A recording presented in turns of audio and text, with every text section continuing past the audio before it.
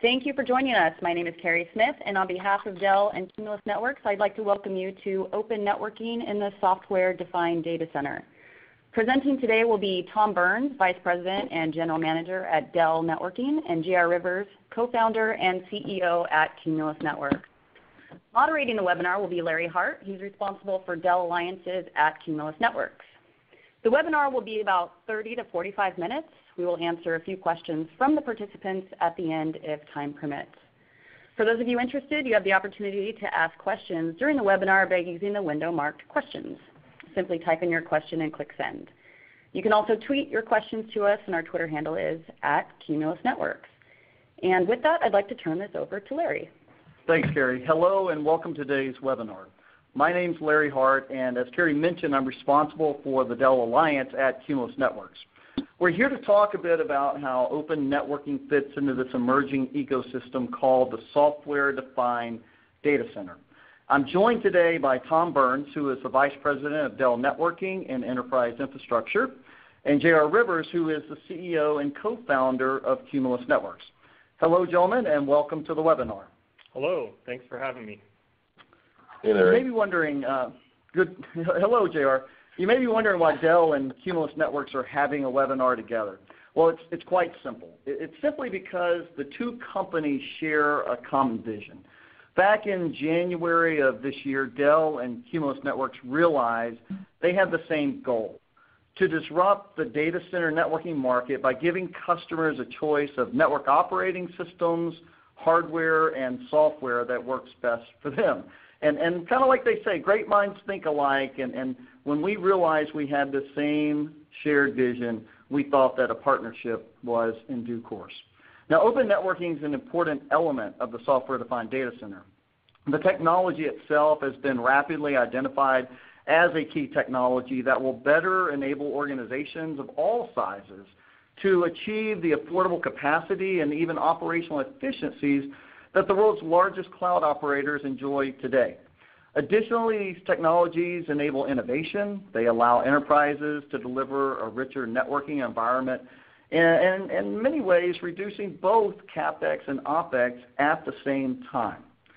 So we're planning to discuss a number of topics that we believe will provoke some strategic thinking on your part. For example, we'll talk about major data center challenges and how you address them, the current state of enterprise-ready software-defined data center technologies and how they can enable your business for future growth, how you might modernize the data center infrastructure to be aligned with business objectives, and even perhaps how you can better promote interaction between silos in your IT organization.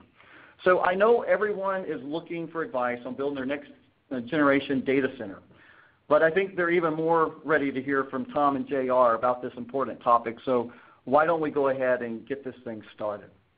So when you think about the open networking environment and you think about the software data center, it becomes this question of how do the two really fit into the same type of framework. So JR, I was hoping maybe you could share with us a little bit about how those two come together. So the fundamental premise of a software-defined data center is one in which a customer is able to go off and acquire a set of roughly industry standard hardware, install it, and feel confident that through their life cycle of their use of that hardware, they're able to innovate at pace based on installations of new and upgraded or perhaps even different software than what they originally started off with. If you roll back in time, it used to be that you would buy a computer from, back in the mainframe days, you'd buy it from IBM with IBM applications, IBM everything. That was effectively a massive single vendor blob that defined the functionality of your whole data center. If you look at the way the modern mega-scale data centers get deployed today, they go off and they buy very consistent replicable hardware, and they put a broad variety of applications on top of it. Some of them are homegrown themselves. Some of them are customer applications. And they run that on very common infrastructure. That allows them to be phenomenally agile in their business as well as maintain their operational expenses. All right, Tom, when you look at this entire framework of software-defined data center, Dell's been at the forefront of the Open Networking Initiative. You guys launched this. You were first in the industry to do this. How do you see the two fitting together? Well, I think an important factor is kind of looking at the definitions of what is software-defined data center and what is open networking, and you'll find some commonality. Let me try to highlight that. So, from my view, the Tom Burns definition of software-defined data center is basically giving customers the capability to have more flexibility, more speed, more capability to become services and user focused versus box and siloed focused in the traditional server storage networking. Kind of moving to virtual software, anytime, real-time changes versus, the physical hardware and management that comes with that. So, software-defined is about speed and agility.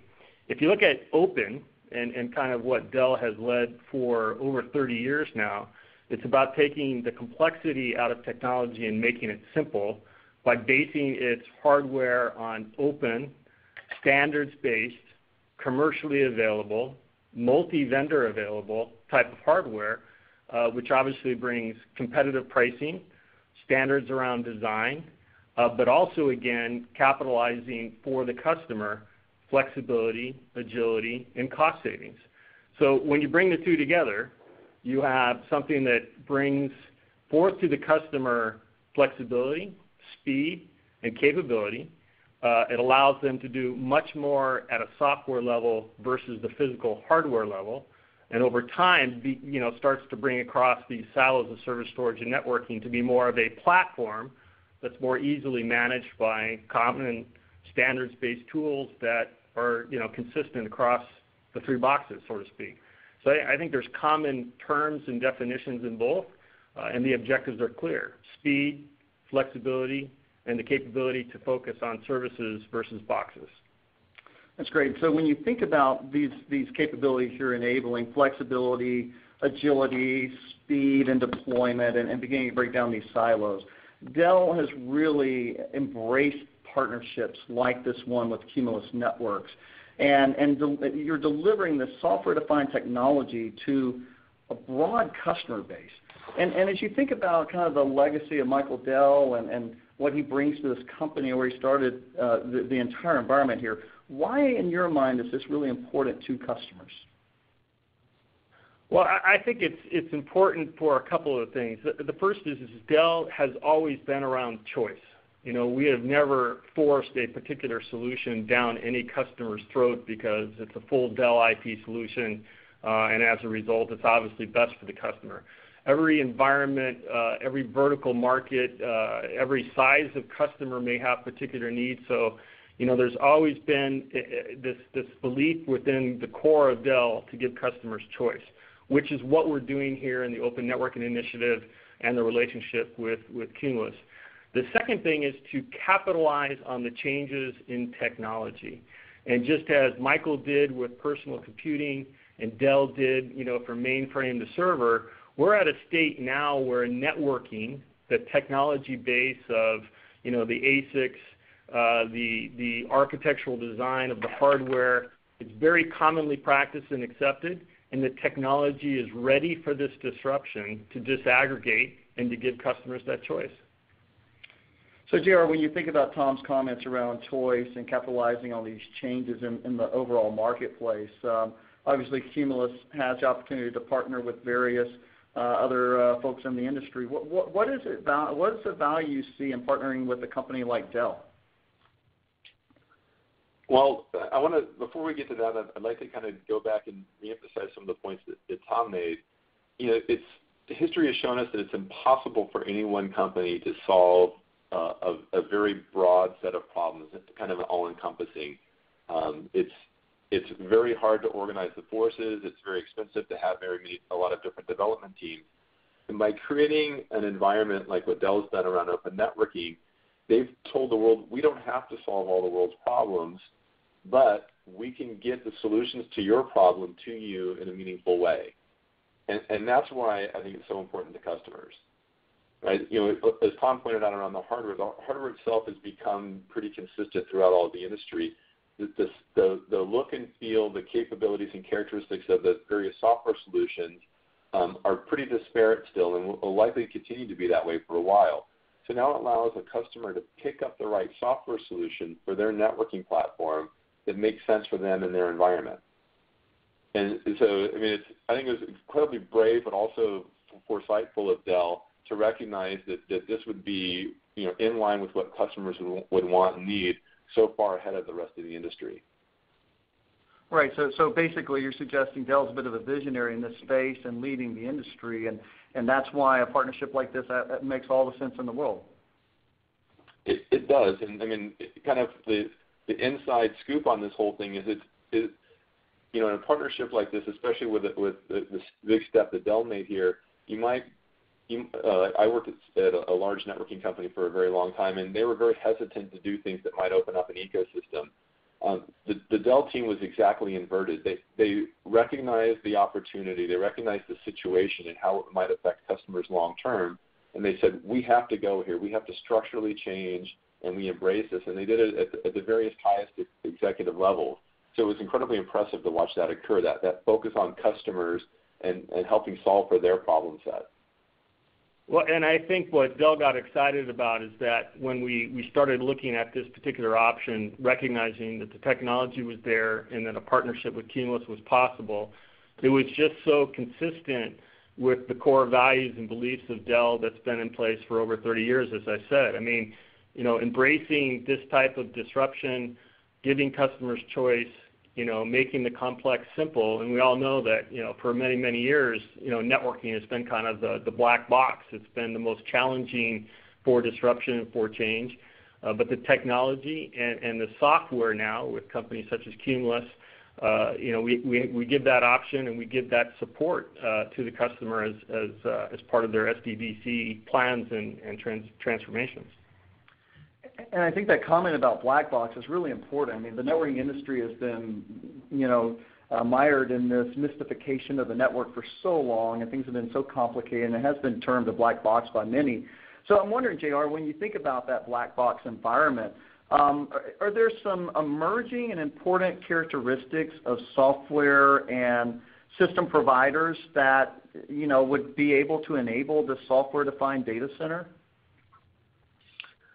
Yes, I'd like to answer your question, but unfortunately I'm going to break it up into two halves. I mean, one of the halves is the black box part, and it's a recognition of history and then the reality of the modern world.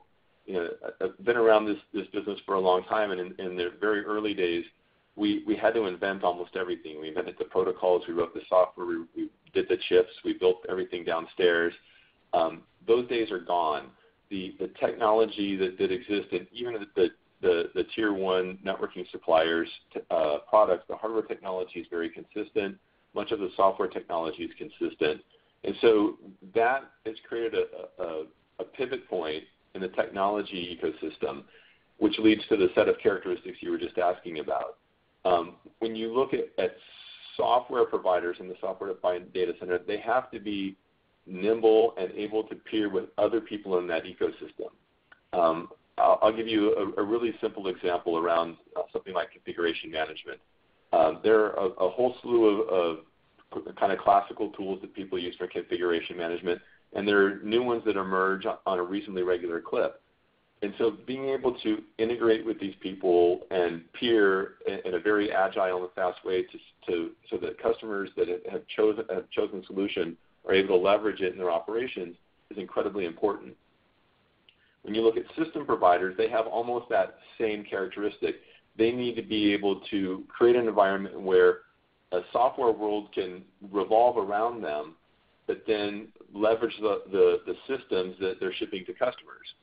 Again, I hate to harp on it, but this is exactly what Dell has done in this environment. They've taken their hardware platforms, made them available, get them to customers, and they've created a mechanism so customers can acquire and leverage a whole set of solutions through Dell with the backing of Dell, the support structure of Dell, and the kind of the longevity of Dell. Yeah, I mean, JR, this is Tom. I agree with you. Again, it's been the history of Dell to give that choice and to embrace the technology evolution which allows that choice. And I'd say, our approach to this is obviously we're going to continue to build, a full stack, and we'll have our own software solutions, not just in networking, but in other areas of technology as well as you look across Dell Solutions and the other areas of Dell, but to also have an ecosystem of partners to meet the customer needs and requirements. And, if we look at software-defined and even our approach to network virtualization for carriers, it's what we call an open ecosystem where we will embrace the innovation that's occurring in this space from various software players, bring them on, test it, and then offer it to customers.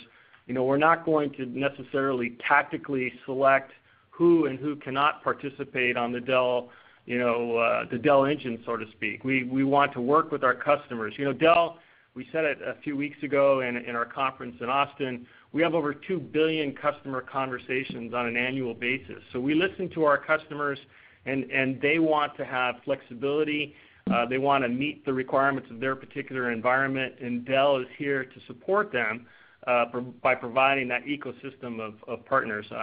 And you mentioned the common orchestration and configuration. I think this is the one that we've actually seen benefit in a few of our joint accounts, by the way, where we have had customers that are now using more common compute orchestration configuration tools, not just with compute, but now with a Dell Cumulus solution, which in their words gives them an incredible amount of capability as far as speed to roll out applications or new services for their customers. And that's a tremendous OpEx savings from that perspective. Right, and so when you look at these various solutions starting to come together where you're beginning to have a common server and networking management and perhaps even deployment model, you really begin to be forced into an era where you have to be open. And so this whole open ecosystem is very important, right? So when I think about this, Tom, the enterprise itself has really been this last bastion, if you will, of what we might call highly engineered solutions, or some may even call it something like a single vendor blob. So when you think about that, are you noticing trends or behaviors that hint toward a fundamental changing mindset? Well, absolutely, and I think this is one of the reasons, or one of the many reasons why we embraced this open networking strategy is, customers are almost demanding change. They're tired of kind of being locked in or having only a certain amount of choices, and that's what has started organizations such as the Open Network User Group or OCP. I mean, these are being driven. Obviously, we're all as vendors or suppliers, providing participation and contributing in one form or another. But I think that there is a bigger wave of people that are demanding change, and it's what we call in Dell called the future-ready IT. I mean, you've had cloud providers, particularly in the public cloud, that are providing real-time services, dynamically to their connected users, and then you walk into a traditional enterprise, and you're not getting that level of service, and the users are saying, why not? And if you don't fix it, we're going to go elsewhere. And I think the CIOs, the IT departments are recognizing this.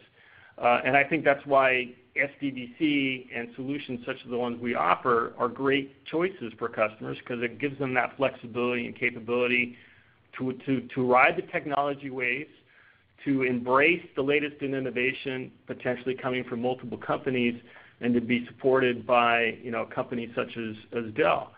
So I certainly see a wave, and I think it's being driven by the enterprises now, particularly in large enterprise in certain vertical markets. But as we say in Dell, our goal is to embrace it and to accelerate that excitement and innovation in the enterprise space. And Jared, when you think about this idea of the future-ready IT and the flexibility and capability it enables, and what are your thoughts on this idea of these highly engineered solutions?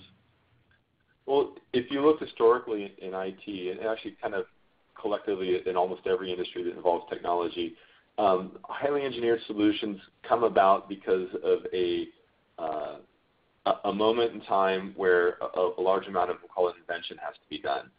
And somebody's way out ahead, they do a phenomenal amount of innovative systems engineering, and they put a solution on the table. And then typically what happens is people start to understand what it means to make that happen, and it moves forward. And as the technology matures, you start to see consolidation around what the final set of choices are, and things become simpler, and they can move at a faster pace.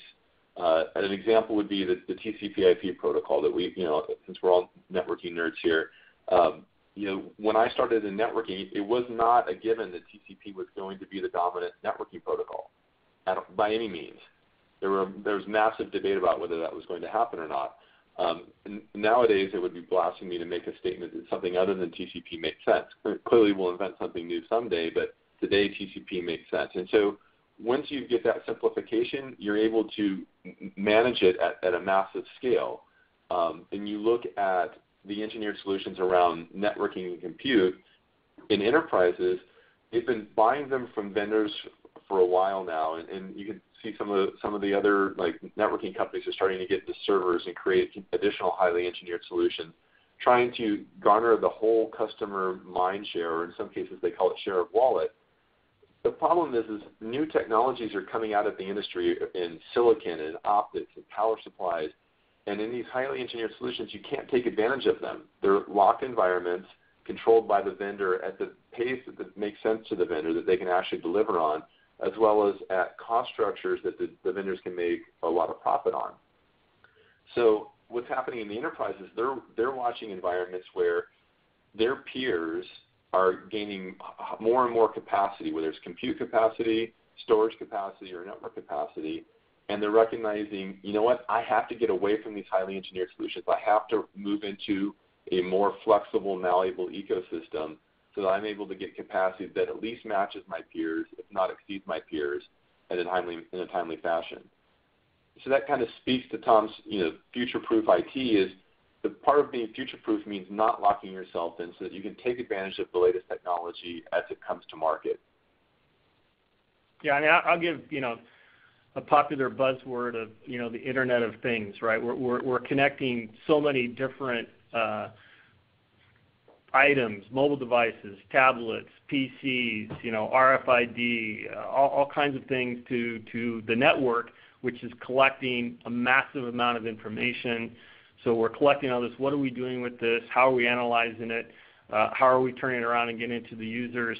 I mean, if we continue down a path of a proprietary, locked-in, physical world of networking, we're going to not allow IT departments, users to benefit from all of this connectivity, all the data being connected. You've got to be able to roll out these types of services very, very quickly. And so, we kind of line it up into customers today have two choices. They can go down kind of the software-defined data center path, where it gives them flexibility, choice, working with particular suppliers that are saying standardize on your hardware, use open-based, commodity-based hardware, pick your selection of software. That gives you a capability to ride the wave of technology changes over time. If you go down, some of our competitors' view of what I think is still kind of a hardware-based data center, I think we have a challenge that says it still locks you in. It gets you in a position where you probably can't make dynamic changes real quickly, probably for the 3, 5, 7 years. And in some cases, it's going to tell you got to rip and replace today, even some of the infrastructure you have. So, again, I think the timing is great timing for the opportunity to make that change. And the choices for customers are between flexibility and agility and being open, or continuing to lock yourselves in, to 5 to 10 year strategies with kind of a combination of somewhat proprietary software, but definitely continued proprietary hardware. So you guys seem to be suggesting to some extent that these highly proprietary solutions are more manufacturer or vendor-driven, obviously, than being customer-focused. From my perspective, yes. I mean, again, we're talking to a lot of customers, 2 billion customers on an annual basis, we estimate. And, right now, as a private company, as we've said, 100% of our focus is on our customers and our partners and listening to them. And this is why we made the change we did in networking, and we're adopting, the open networking approach, in the software-defined era, because that's what customers are asking us to do. If they want us, to continue down a proprietary path, that just doesn't seem to be the right way to go at this point in time. Yeah, Larry, you asked a question about vendor-driven solutions. The classic thing is when Gillette invented these razors, right? They would sell the handle for almost free because they knew they could make money off the refills. The same was true in the classical model around printers. People made more money off the refill cartridges than they did the printer. And the reason that was the case is because they had a fully engineered solution that only worked from a single vendor. So the customer changing on the customer's for the customer to change, it became very, very hard in all dimensions. And that's what we're starting to see the enterprises recognize is that they by being able to change, they're able to get their suppliers to work for them as opposed to them working for their suppliers. Absolutely. And when you think about this and going this whole new direction, JR, what are some of the use cases for this type of environment? What are you seeing be deployed in the enterprises today as it relates to this open networking movement as it's found its way into software-defined data centers? Yeah, so from our standpoint at Cumulus, we have a lot of success with people that have web-facing businesses, hosting type environments, web services type businesses. In the enterprise, the deployments that we're seeing the most are kind of virtualized environments, whether it's a vSphere thing or in some cases an OpenStack proof of concept or even an OpenStack deployment. And then we're seeing a reasonable amount of work around the Hadoop infrastructure where people want to put together a super high capacity big data solution, and they want to be able to allow it to be deployed in a cost-effective way as well as scale to very large scale in a cost-effective way as well. When you think about something like Hadoop, the fundamental premise of it is that you should be able to store phenomenal amounts of data in a very inexpensive way and then access that data with very malleable patterns, but also in a very inexpensive way. So CapEx actually really does come into play when you're building out a big data cluster because it affects that fundamental cost structure of the data you're mining. Yeah. So I would agree with those particular use cases in what we've seen. I mean, we have a group of web tech cloud customers that I think have been looking at this either with their own orchestration or hypervisor kind of capabilities, and they're looking to, in essence, do more of their own programming from their perspective to make dynamic changes without, shutting down the network and their users. I think we've also seen a lot of use cases in the university side, in some enterprise side when it comes to, as JR mentioned, virtualization. So that's why we have the relationship, for example, between Cumulus, VMware, and Dell as well, giving customers that capability with VMware's NSX controller, with our top-of-rack switching, or customers looking to see how they can virtualize the network, and then with that provide almost a level of multi-tenant kind of capabilities with different levels of security, quality of service, and so forth. We recently had an announcement with a common customer called Medallia, which is a software as a service company in Northern California that literally at times has hundreds of thousands of connected users as they provide customer relationship management services, particularly to the hospitality vertical market on a real-time basis. And they were really looking to find a way to expand their services on a real-time basis and really have a common set of orchestration and configuration tools between compute and networking and storage. And to be honest, we originally weren't considered as a networking provider at Medallia until we made the announcement with Cumulus, where there was some discussions with Cumulus, I believe, and Medallia up front.